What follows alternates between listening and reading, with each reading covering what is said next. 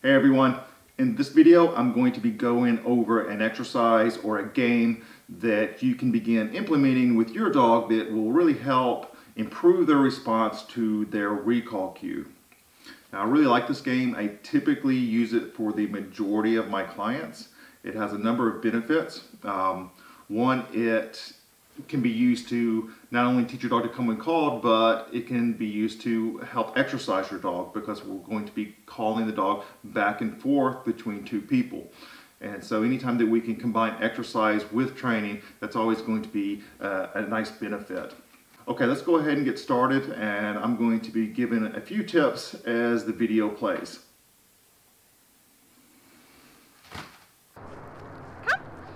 Okay, so we are getting started. I have my wife Corday working with me today. Now you can play this game with 2 people, 3 people, or more. The goal for this game is to teach the dog to instantly return to the person that calls them. Good girl. Now, Corday and I have played this game hundreds and hundreds of times with each other, so we know the best times to call the dog, and I'm going to be going over that throughout this video. Now here the dog is smelling something interesting, so we are giving the dog just a moment. Pickles, come. Good girl. Good. So now I'm getting ready to call the dog back to me. Come.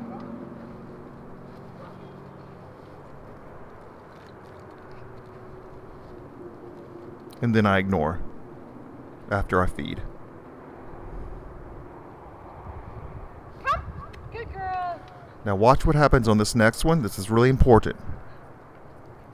So there the dog came to me. I did not call the dog. Good girl. So my wife calls the dog back to her. And again, Corday is going to call the dog back to her. Come. Good girl. And this really helps teach the dog to learn to hone in on that recall cue. And again, now watch this. The dog starts to move back toward her. Come. And then I call the dog back to me. And we are using come. We're saying it nice and crisp. So you don't want come here or anything like that. You want something really sharp. And again, I did not call the dog. Good girl. And she calls the dog back to her. Come. I noticed on that last one she fed 1. Now here I'm going to feed 3 or 2. Good girl. And then Corday is going to feed multiple times here. So we are consistently varying the amount of reinforcement. Sometimes it's 1, sometimes it's 2, sometimes it's 0, sometimes it's 4. Keep the dog guessing. Good girl. Okay, and that's plenty for this game. Come.